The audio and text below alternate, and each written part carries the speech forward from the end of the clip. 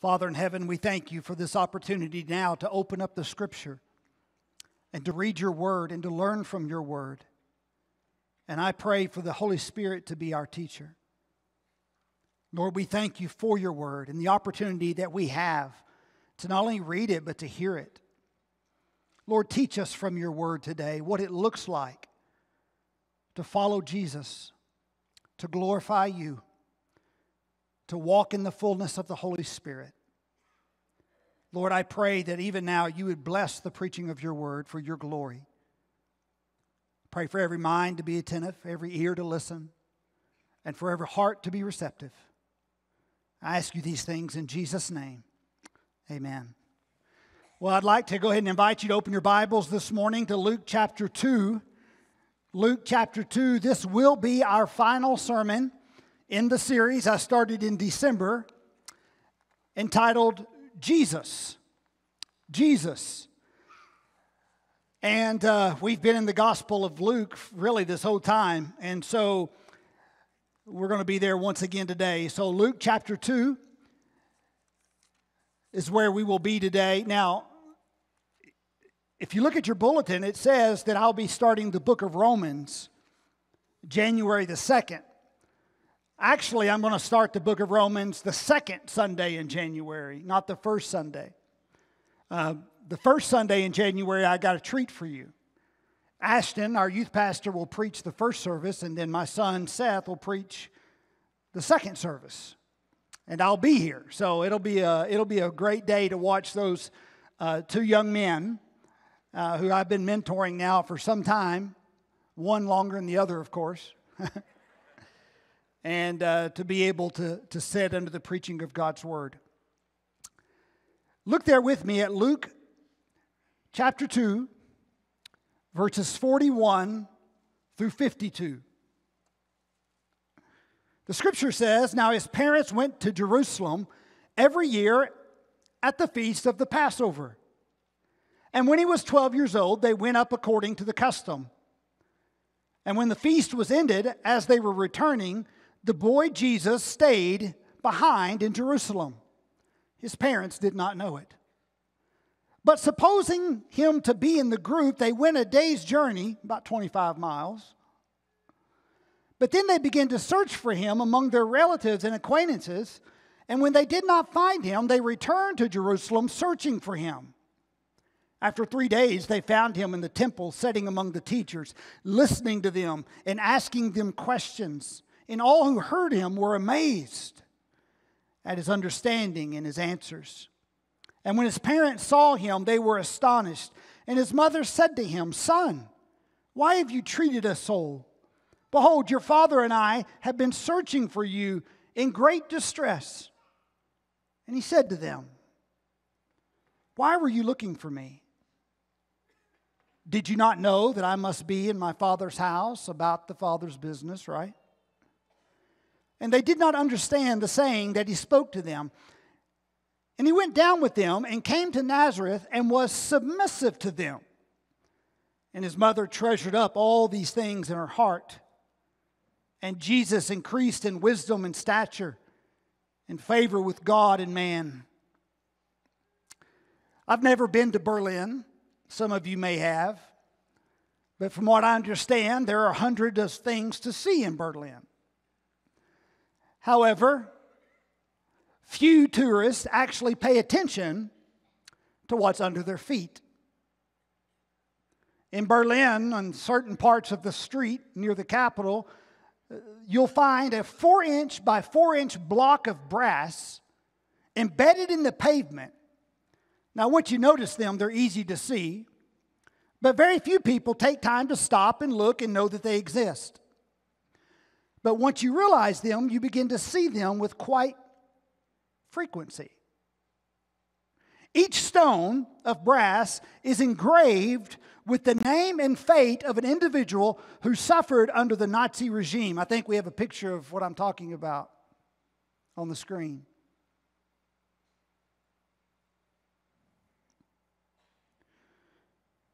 It's to commemorate their lives of those who suffered during the Holocaust. These small brass stones are known as Staplersteins or stumbling stones. There are over 8,000 of them in the German capital and tens of thousands of them spread across European countries, making it the largest decentralized monument in the world.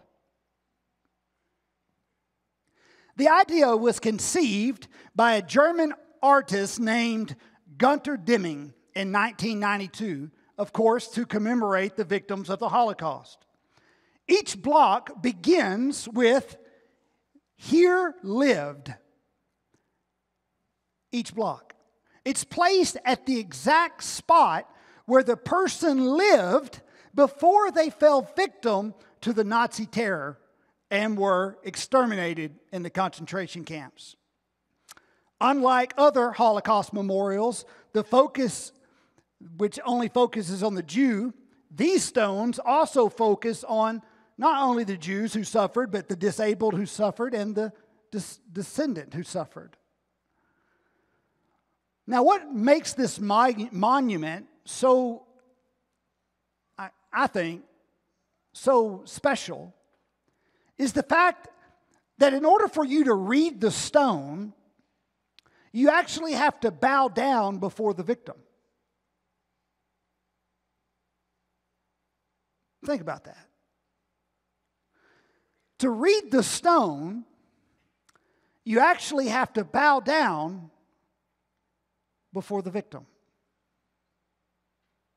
I don't know if there's anything or there's a better picture of submission than a person bowing down before God.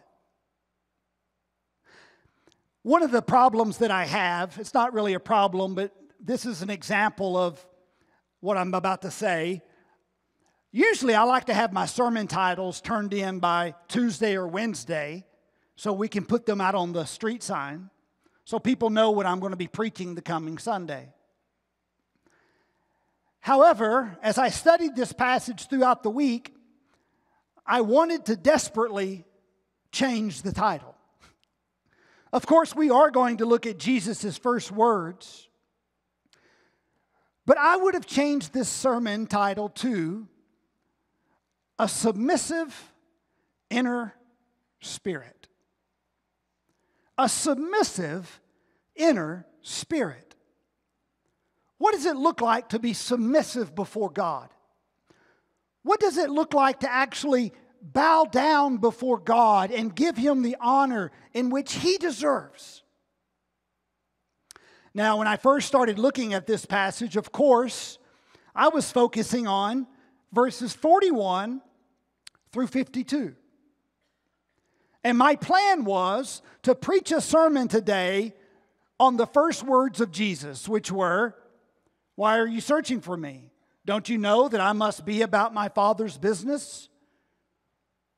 In the Gospel of Luke, we have a transition taking place in these verses. We are moving from Jesus' infancy into His adult ministry. So chapter 2, verses 41 through 52, Luke supplies as a transition. But as I begin to study this verse, I begin to back away and look at what's called the literary context. In other words, what's going on in the chapters before? What's going on in the chapters after? What is the literary context of this passage of Scripture? And when I begin to back away and look at the bigger picture, God began to show me something that will serve today as the main emphasis of this message. So, of course, when you look at chapter 2, verses 41 through 52, it's quite obvious that not only do we see the humanity of Christ, a 12-year-old boy, we also see the deity of Christ with His wisdom, and which just confounded the wise. We also see something about Jesus. We see the submissiveness of Christ. He goes to the temple in submission to God. He says, I must be about my Father's business. So when we look at Christ here, even as a young man or as a boy, what do we notice about Christ? We notice that Christ himself has a submissive inner spirit.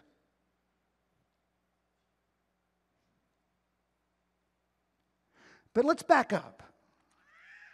And I want you to turn with me now to Luke chapter 2, and I want you to look at verse 22.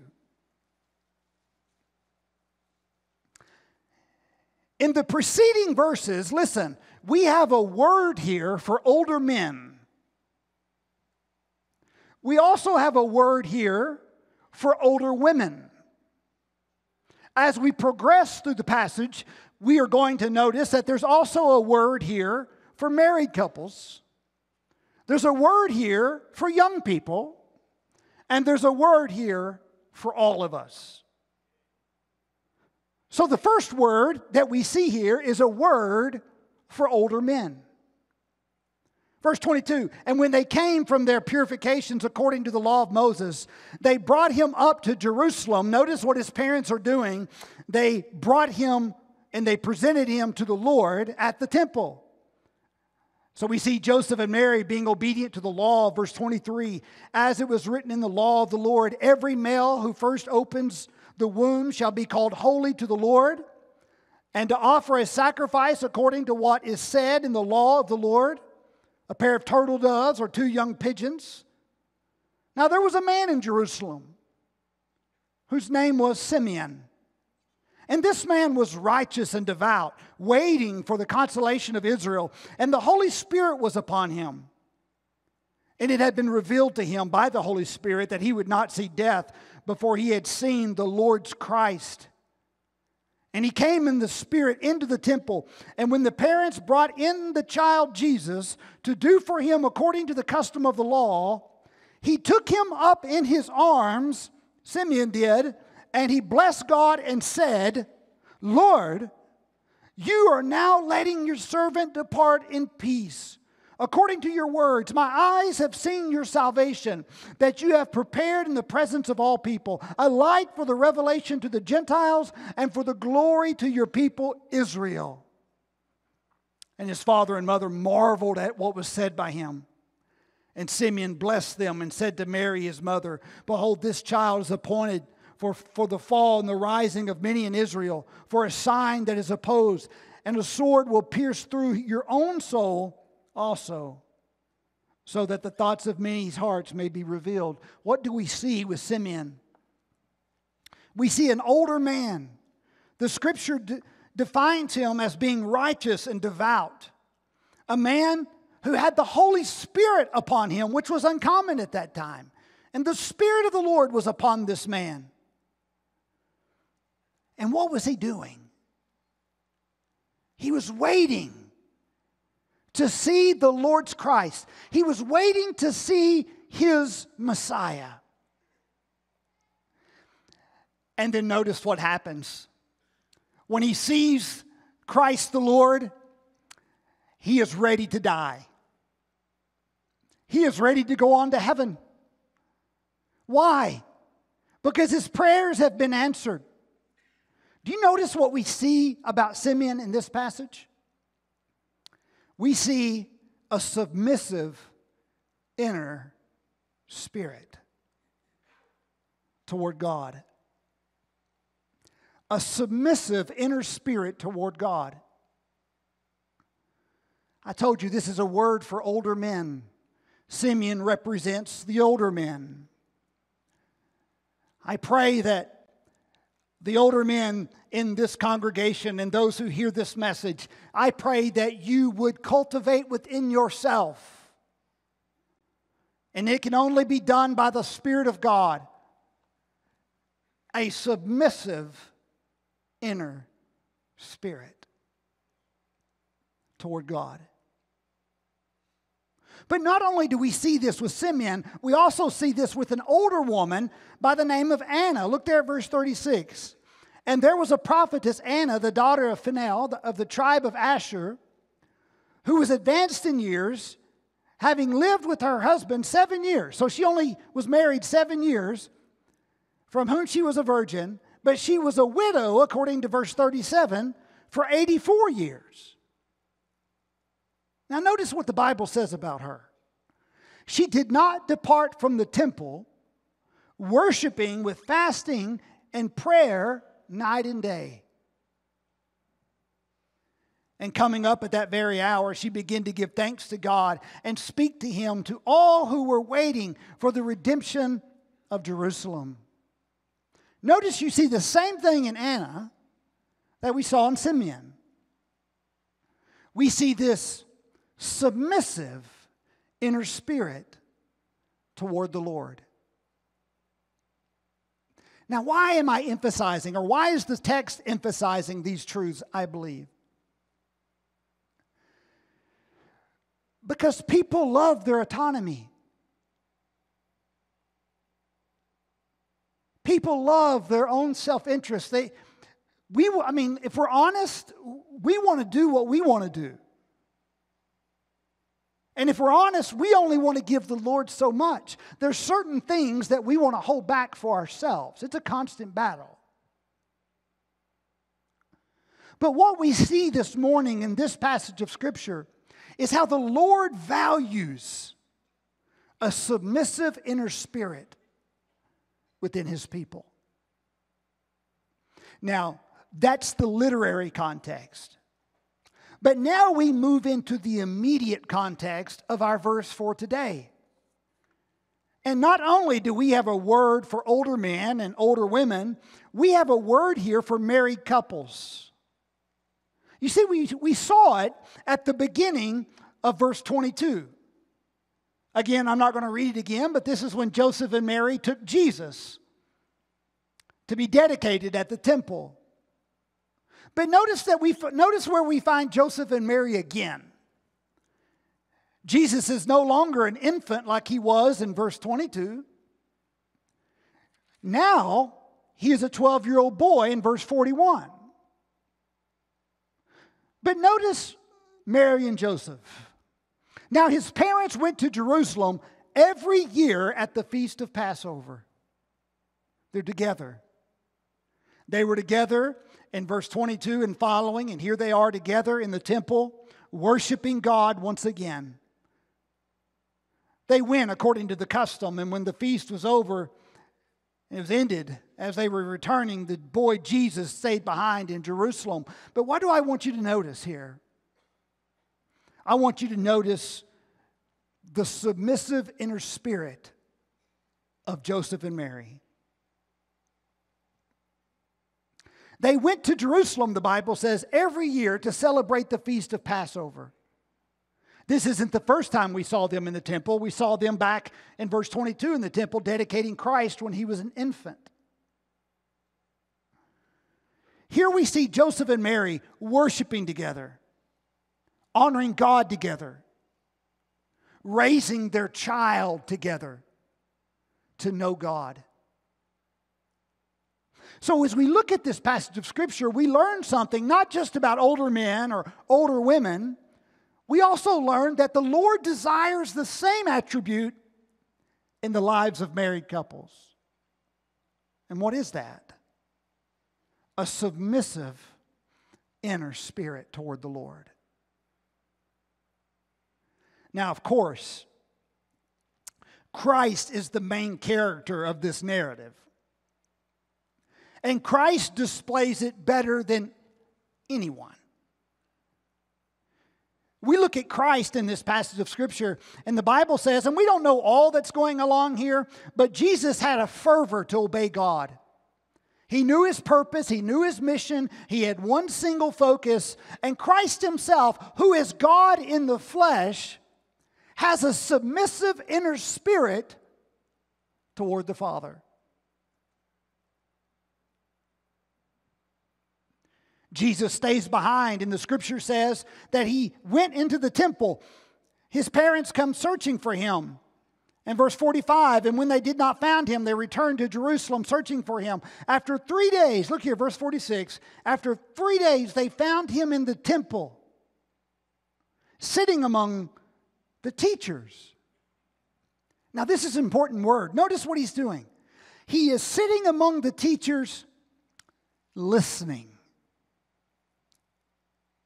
The very one who spoke the world into existence and who has given us this word, the all-wise, all-knowing God, sat and listened. And not only did he sit and listen, what did he do? He asked questions. And the Bible says all who heard him were amazed at his understanding and his answers. And of course, his parents find him and they were astonished. And his mother said to him, "Son, why have you treated us so? Behold, your father and I have been searching for you in a great distance." And he said to them, "Why were you looking for me? Did you not know that I must be in my Father's house?" In other words, he must be about his Father's business. So we look at Christ and we see this submissive inner spirit. We see it even before the birth of Christ, as Christ himself is eternal God who left the glories of heaven, and we see the submissive inner spirit of Christ at the incarnation. And now we see the submissive inner spirit of Christ here at the temple, sitting and listening and asking questions and being obedient to the Father who is in heaven. But then we have this remarkable statement. Right after he said to them, "Why are you looking for me? Did you not know that I must be in my Father's house about the Father's business?" The Bible says that they didn't understand what he spoke to them, but then this remarkable passage, verse 51, "And he went down with them, and he came to Nazareth and was submissive to them." Here's what I want you to understand. I want you to see in Christ that his whole life and ministry is characterized by this submissive inner spirit. So as I told you before, not only do we have a word here for old men, what is it? That you would live your life with a submissive inner spirit toward God. And for older women, that you too would live your life with a submissive inner spirit toward God. For married couples, just like Joseph and Mary, that together you and your spouse would have a submissive inner spirit toward God and teach your children to do the same. But we also have a word here for young people. Jesus at the age of 12. When his parents could not find him, they looked and they searched. And when they did find him, what was he doing? Was he causing trouble? No. He was in his Father's house about his Father's business. Listen to me, young people. Christ himself is modeling for us all what God values. And what God values in us is that we walk toward God with a submissive inner spirit toward the Lord. It's lost today. It's something that needs to be restored within us. It's something that we must seek, which brings us to that reality that really there's a word for this in all of us, isn't there? For all of us. And what's the word for all of us? That we are to have a submissive inner spirit toward God. Now let me share with you some practical application. When you take that statement, a submissive inner spirit, you can sum that up with one word: meekness.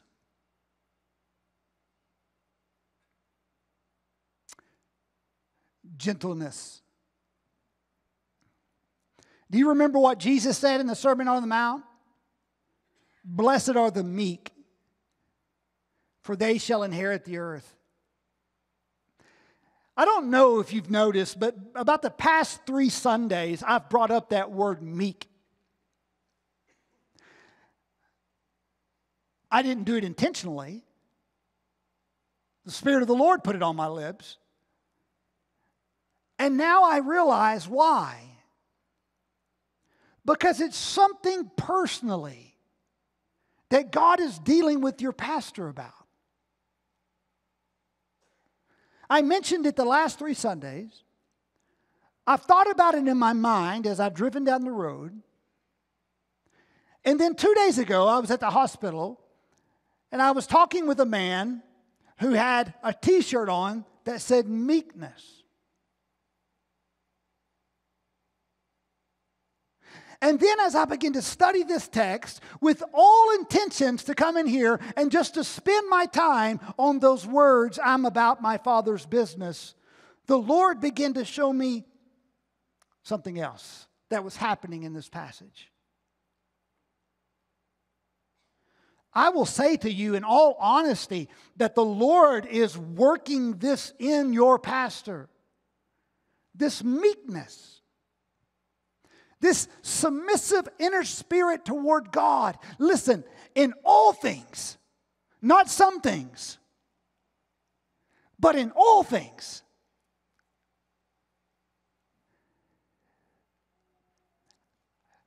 So should I just wait on God to zap me somehow? God doesn't zap, by the way.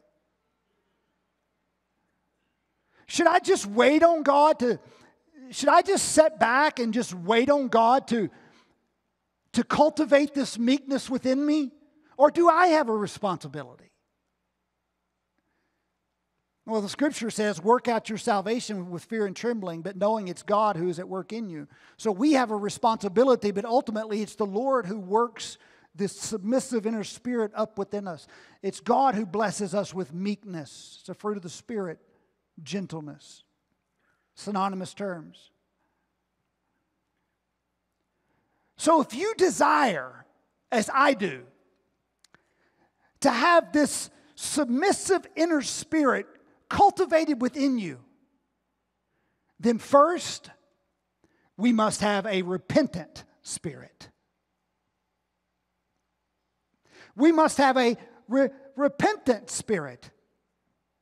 We must lay aside wickedness. In other words, we must repent. We must be willing to repent. Many of us who have been saved still have an unsanctified part of our lives where residual sin still lingers.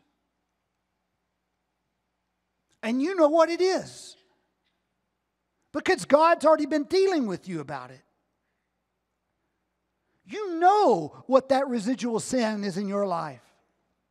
You know exactly what it is. And if you don't, ask God to show you. But if you're anything like me, you know what it is. And it's that wickedness that we truly haven't laid aside. And the Lord is saying to us all, my desire is to cultivate within you a submissive inner spirit unto the Lord. But you've got to be willing to repent. Secondly, not only do we need to have a repentant spirit, we need to have a receptive spirit. And when I'm talking about receptive spirit, I'm talking about how it pertains to the Word of God. How do you approach God's Word? Do you approach God's Word by saying, let me go in there and see what I can dig out and find? Now, there's a time for that, especially when you're preparing a lesson or a sermon. Is that how you approach the Word, though? Let me come to the Word and let me dig in it and let me see what I can find. That's not what I'm talking about. To have a receptive spirit means you come to the Word and you say, thank you, God.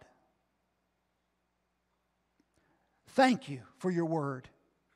Your word is a gift to me, and I welcome your word into my life. I delight in your word. You read it, and you delight in it, and you welcome it. Whatever it says, you welcome it into your life.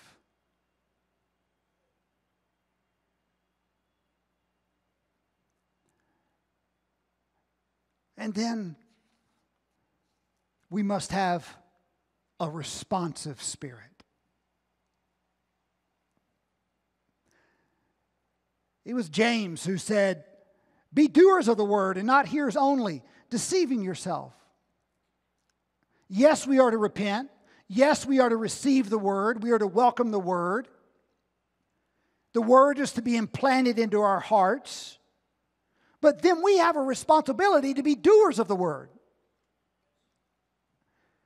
What you believe is actually how you live. Look at your life right now, and it'll tell you whether or not you've been repentant and receptive and responsive.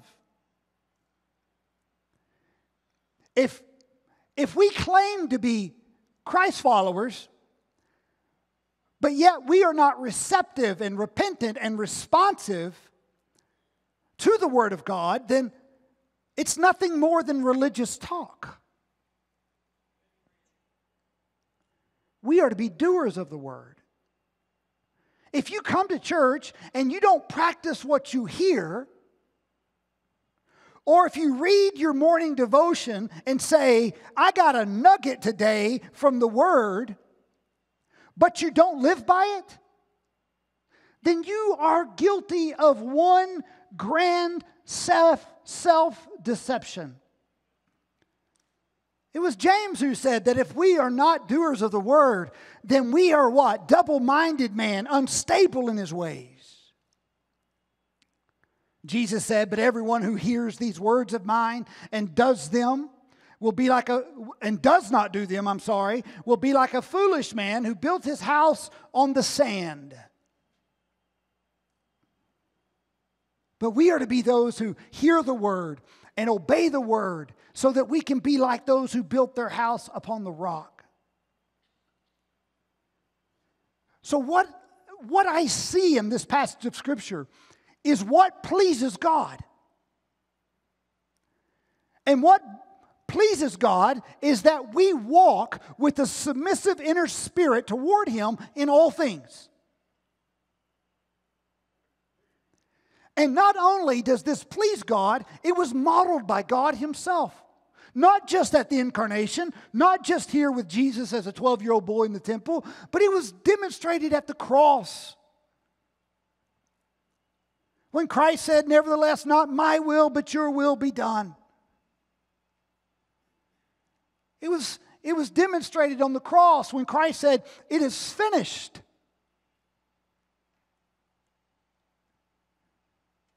This is what the Lord desires from us. A submissive inner spirit. Meekness. And meekness is not weakness. It's actually strength under control. I want you to notice something. I kind of saved it for now, but let me show it to you. We have one of those bracketed statements here. Those bookends, known as an inclusio, right? Watch this. Look at verse 39. "And when they had performed everything according to the law of the Lord, they returned to Galilee, to their own town of Nazareth." Look at verse 40. "And the child grew and became strong, filled with wisdom, and the favor of God was upon him." Look at how that passage ends. Look at verse 52. "And Jesus increased in wisdom and in stature and favor with God and man."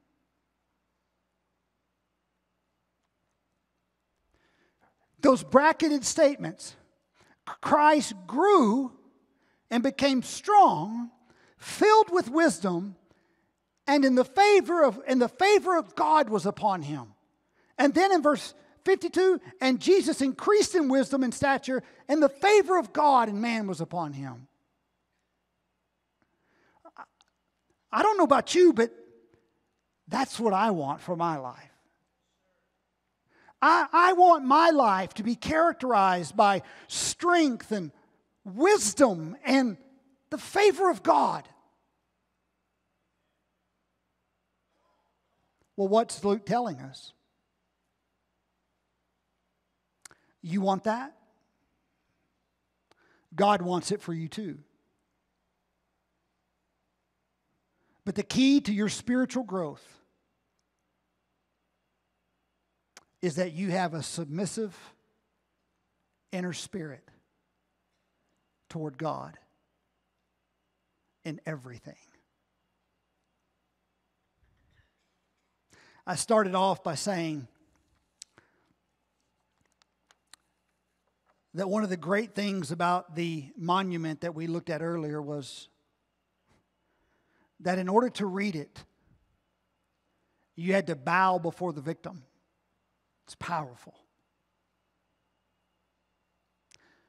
In order for us to grow in strength and wisdom and in favor with God and man, we must bow before the Lord with a submissive inner spirit. Where does that begin? It begins with first coming to the Lord in salvation. Acknowledging your sin and being willing to repent of your sin and turn away from living life for yourself and to turn to Christ and be saved. To confess with your mouth that Jesus is Lord and to believe in your heart that God has raised him from the dead. To know that in your heart and mind, that if you were to die today, your sins are forgiven and you'd be ushered into the presence of Jesus. During this time of invitation, you're going to have an opportunity. You're going to have an opportunity to come and to pray with one of our pastors. I'll be down front, and let us pray with you about your salvation. Others of you, God had you here today because he wants to do the same thing in your life that he's doing in my life, which is cultivate that submissive inner spirit that takes repentance and receptivity and responding to God in obedience. What specific area of your life are you holding back from giving to God?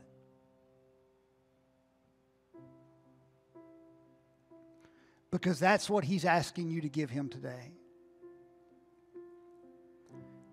What's the byproduct of this submissive inner spirit? Strength, wisdom, favor with God.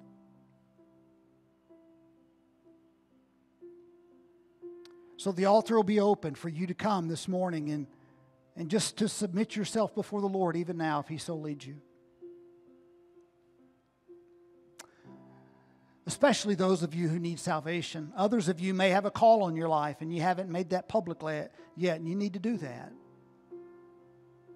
Others of you, God's been dealing with you about joining this church, and this is an opportunity for you to demonstrate that submissive inner spirit by coming forward and being a part of this fellowship.